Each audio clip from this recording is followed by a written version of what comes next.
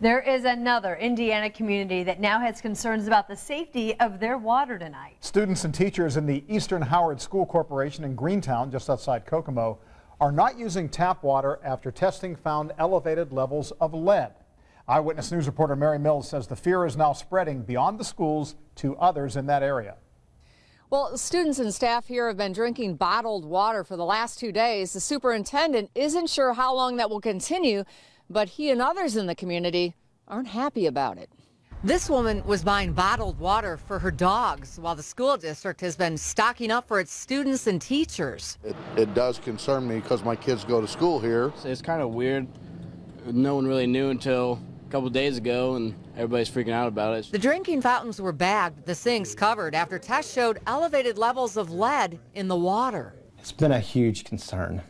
Anytime you hear the word lead, it absolutely scares you. But Superintendent Tracy Cadell is also upset. I'm angry.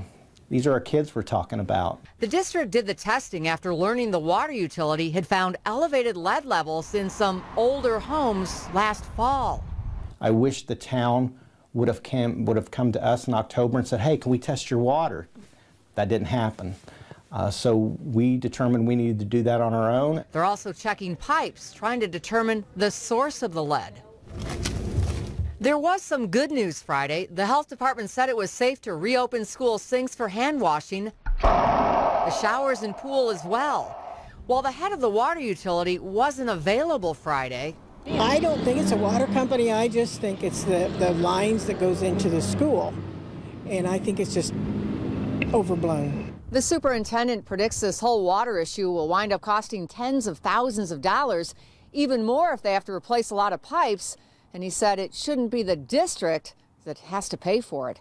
In Greentown, Mary Mills, Channel 13 Eyewitness News.